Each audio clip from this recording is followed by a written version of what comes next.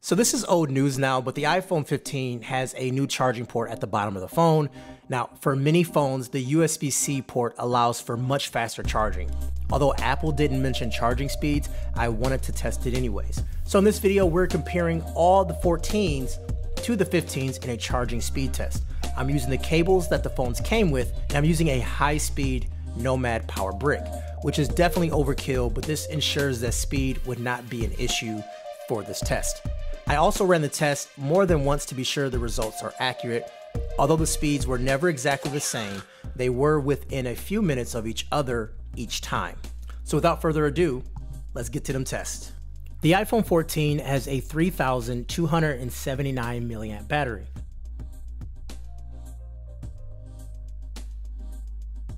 At 10 minutes, we had 19% worth of battery charge.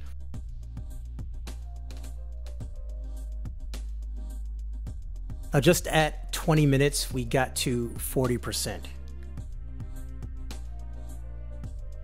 And in 30 minutes, it was 57%. To get a full charge, it took an hour and 40 minutes to reach that 100%. Moving to the 14 Plus that has a 4,325 milliamp battery. So since the battery is bigger, I wonder if it's going to take longer to charge. At the 10-minute mark, we are at 21%. 20 minutes, we are up to 41%. And then 30 minutes, it's 49%. And the total time was 1 hour and 31 minutes. So the iPhone 14 Pro actually has a smaller battery than the standard 14 at 3,200 milliamp. Let's see if that matters when it comes to charging. At the 10-minute mark, we are at 18%. At the 20-minute mark, we are up to 39%. And then we're gonna go all the way up to 30 minutes, which is going to be at 55% of battery life, for a total charge of 1 hour and 38 minutes. Now this is the iPhone 14 Pro Max with a 4,323 milliamp battery. Now this was my personal phone, and it's quite possible the battery health is a little bit lower, so maybe that does impact the charging speeds. At 10 minutes, we are at 18%.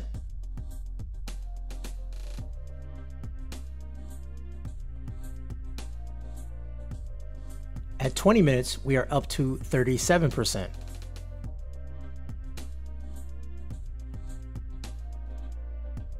And at 30 minutes, we are up to 51%. And then the full total charge took 2 hours and 12 minutes. And now we're here to the iPhone 15 with USB-C. The iPhone 15 has a 3,349 milliamp battery, which is bigger than the 14. At 10 minutes, we are up to 19%.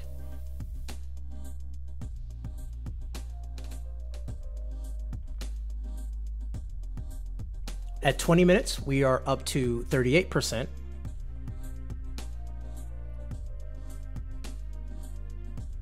And then at 30 minutes, we are up to 56% with a total charge of 1 hour and 40 minutes. Okay, iPhone 15 Plus, 4,383 milliamp battery. At the 10-minute mark, we are at 18%.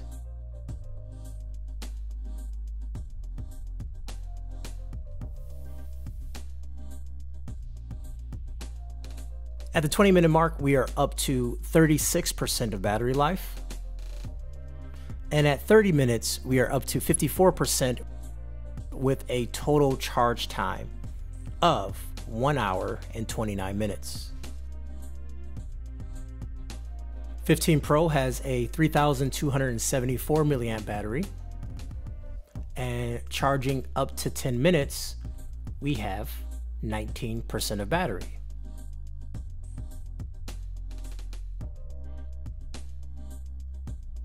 Going up to 20 minutes, we now have 40% of battery.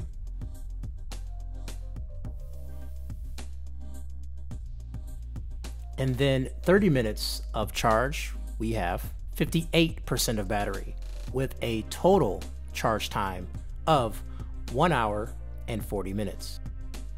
And the final phone is the 15 Pro Max, which has the battery size of 4,422 milliamps.